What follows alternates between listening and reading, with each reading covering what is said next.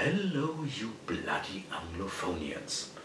Well, did you know that there was a story written by Ian Fleming called James Bond in New York?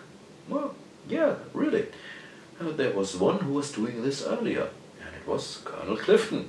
So today, let's take a look at the story Clifton in New York.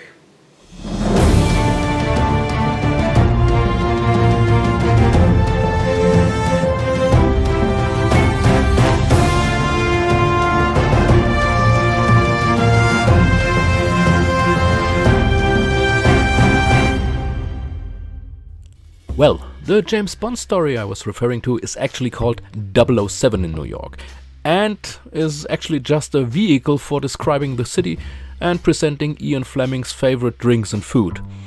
The story is even rounded off by a recipe, scrambled eggs a la James Bond. Well, let's see what Colonel Clifton is up to in New York. The story begins with a coup in the South American country of San Mirador. The dictator General Poncho was violently deposed and had to flee the country. So he came to Mexico, from where he is on his way to New York by plane. General Poncho is of course not particularly happy about the coup and is already making loud plans for his return to San Mirador. Another passenger feels disturbed by the general's emotional outbursts and asks for silence, whereupon the general threatens him with his saber. Once in New York, however, Poncho realizes that the man he threatened is not just anyone. It is the famous singer and actor Pincher Barnett, for whom there is a large train station hosted at the airport. What? Hold it. Who translated that? Google Translate? Holding a large train station is a German phrase that means giving someone a great welcome, having a big celebration for welcoming him. It has nothing to do with a train station in itself, it's just a metaphor. You can't translate that literally. But okay, well, Pincher Barnett is celebrated by a crowd at the airport, while ex-dictator General Poncho is ignored. Poncho even has to walk into town from the airport, passing dozens of billboards displaying some products that Pincher Barnett either advertises or even is a part of. Poncho wants to start a counter-revolution in San Mirador, but he needs money to do that. Unfortunately, the New York underworld is of no help to him.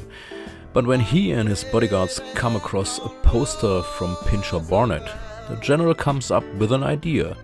Why not kidnap the famous singer and actor and extort $1 million ransom? The action is indeed successful. His bodyguards disguise themselves as women, break into Barnett's dressing room and kidnap him. Barnett's manager John W. Gaylord is desperate and turns to the police. But the police officer thinks the whole thing is a PR gag and refuses to investigate. That's why Gaylord flies to London to consult the famous detective Harold Wilberforce Clifton. Although Clifton hates Barnett's music, he agrees to come to New York and look for the missing actor. In fact, during the phone call to discuss the ransom delivery, he manages to get the name of the hotel where Barnett is being held from the kidnapper himself. Clifton goes there immediately, while the kidnappers pack their things and look for a new hiding place. Clifton follows their trail. The story does not shed a good light on the New York police, who refuse to conduct an investigation. However, that should not correspond to reality. If someone reports a kidnapping to the police, they have to investigate, whether it is considered a PR stunt or not. But that's the way how Macherot brings Clifton into the story. The structure of the story is also interesting because, like the first case, it takes a relatively long time for Clifton to really show up. Macherot takes the time to build the story so that Clifton can eventually step in and resolve the matter. Again, it's a very straightforward story, Clifton chasing the kidnappers to find their hiding place.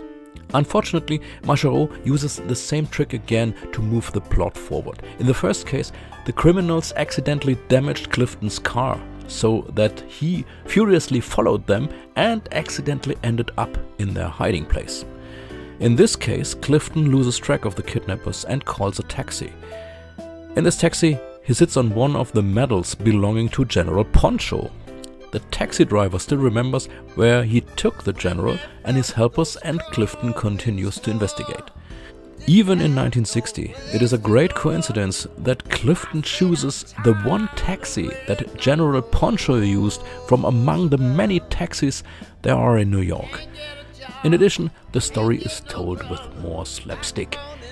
From the beginning, in the airplane, to the airport and the city and all that happens to General Poncho, to the time where Clifton steps in, right up to the part in which the New York police do not recognize the kidnapped actor Pincher Barnett.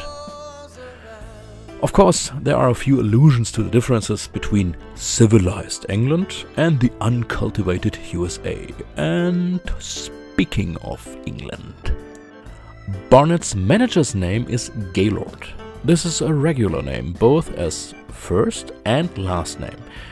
Originally from French, the basic word guy or gay in English has changed in meaning over the years.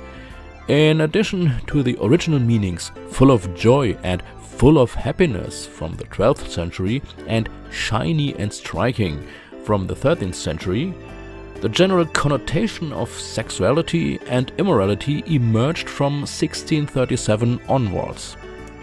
For example, if someone spoke of a gay house in the 1890s, he meant a brothel.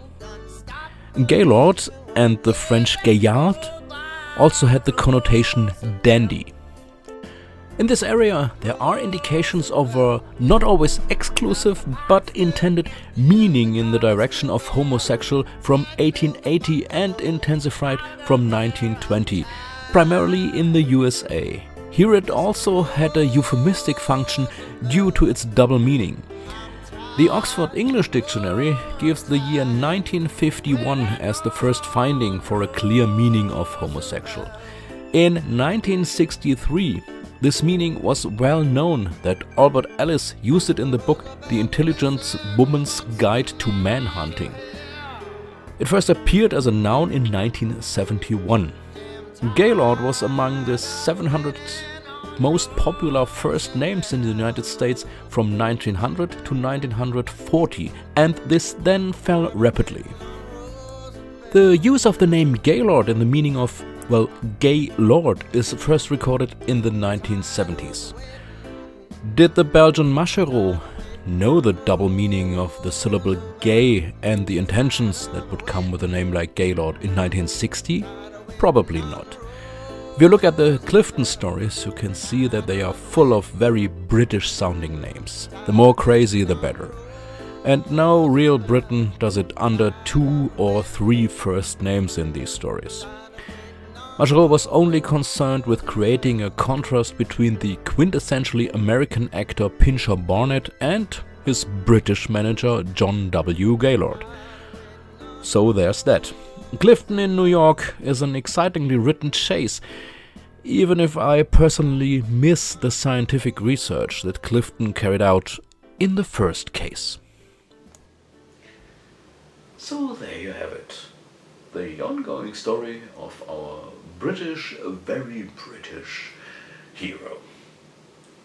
We will see more of him at another time. So see you then. Bye.